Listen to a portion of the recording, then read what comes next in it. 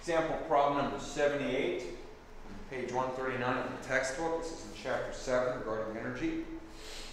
The question reads, if an 80-kilogram sprinter can accelerate from a standing start to a speed of 10 meters per second in 3 seconds, what is the average power? What average power is generated?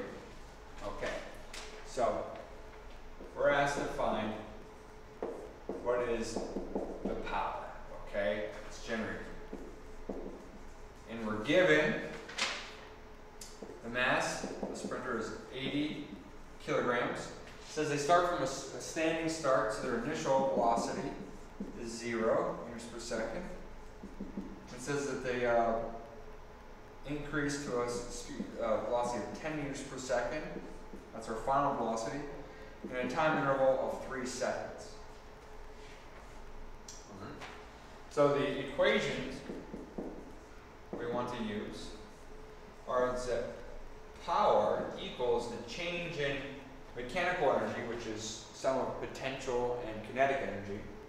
In this case, we're just moving horizontally, so just change in kinetic energy over time. So this is going to be our final kinetic energy minus our initial kinetic energy over time. And also we need that the equation of kinetic energy is 1/2 mv squared. Well, considering that our initial velocity is 0, that means our initial kinetic energy will be 0.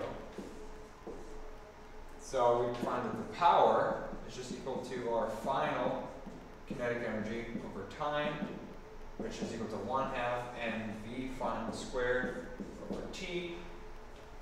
Plugging in our numbers, we get 1/2. Our mass is 80 kilograms times our final velocity, 10 meters per second squared, brought about a time of 3 seconds.